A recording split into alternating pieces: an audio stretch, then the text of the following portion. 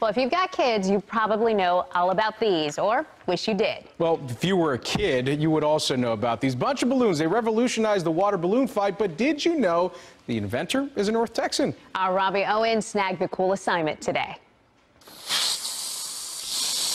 We'd get together and we'd fill up tubs and tubs of water balloons. Josh Malone admits to being a kid at heart, so when he had 8 of his own, that's a lot of balloons. This is one of those things just you look at and you're like, there's got to be a better way to do this. It took some tinkering, but Malone, a mechanical engineer, finally figured out that better way. Unleash the thrill of summer with Bunch of Balloons. He got a patent for his quick-filling, self-sealing bunch of balloons. In just 60 seconds. After trying everything from mini marshmallows to surgical tubing, he says the first time his design actually worked was, well... It was pretty magical. I had my prototype, I hooked up to the hose, turned on the water, and they all filled up like you've seen on the videos.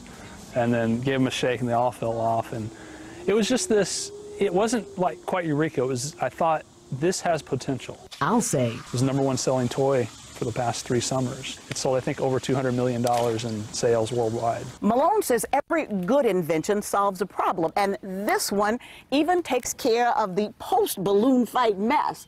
All that yard confetti, it's biodegradable. And he has this advice for other would-be inventors: perseverance. I don't mean keep trying to sell the product as you have it. I mean keep finishing solving the problem. The idea is just the beginning, so there's a big road ahead after that, and it takes a lot of time, a lot of money, a lot of risk, and just a lot of things going your way. You want to have a water balloon fight? You bet. In Plano, Robbie Owens, CBS 11 News.